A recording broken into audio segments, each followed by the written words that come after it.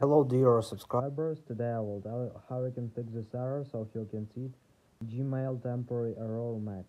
So how you can fix it? So for fixing it you just need to go to my account, just tap here, and now you just need to choose personal info. So just tap on it. So now you will see your personal info, and here you need to choose security, so just tap on security here. And now you just need to scroll down, and here you need to choose less security FSS. You need to off. You need to turn it off.